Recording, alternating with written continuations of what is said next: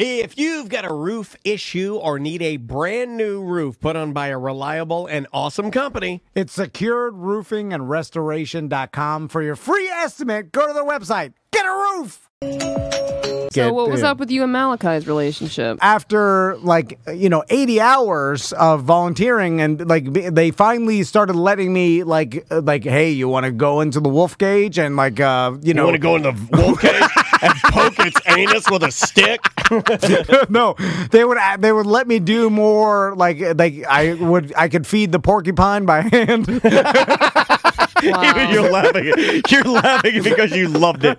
You loved every minute of feeding those porcupines. Feed them and some you loved grapes. It. Hi there. Feed them ribs. Yeah, some grapes. You're like, hi there, Porky. It's me, Drunky. Here's some grapes I cut up for you. I'm about to go poke this wolf's butt with a stick. I love it here. I'm gonna be a porcupine breeder. I just don't want to disappoint people, so they're like, hey, do you want to feed the porcupine grapes? I have to act excited. Yes, it's I do. When I go, hey, you want to hear this new song I wrote for the show? You're like, oh, yes, I do. And then you're like, it's just like feeding grapes on porcupine. It sucks. I have to pretend. Mother. That's because I don't care about anything. So you have to fake everything you do? And so, no wonder he doesn't make sounds during sex. He doesn't enjoy it. He knows he's supposed to do. He's like pumping away, and he's like, I like this. I don't know. I'm just messing around. Anyway, so cut up some grapes for this porcupine. I did feel bad about this, and I've said this the most because it's something stuck out of my head about something I feel bad about. Oh my Malakai, I'll hear you crying when you hail to the moon. They did say because they knew my 100 hours was about to be up. If you want to go give your last respects to Malakai. No. Hey, if you want to go put Malakai down? No, they just said, hey, Van, get over here. If you want to give Porky some grapes, you better get in there, and I don't want to see you cry. Because it started with me. I was washing they put Malakai in the cage next door to wash. It would be separated by chain link, right? No, a full bars. It was just oh my God. Was Malakai a wolf or a young boy?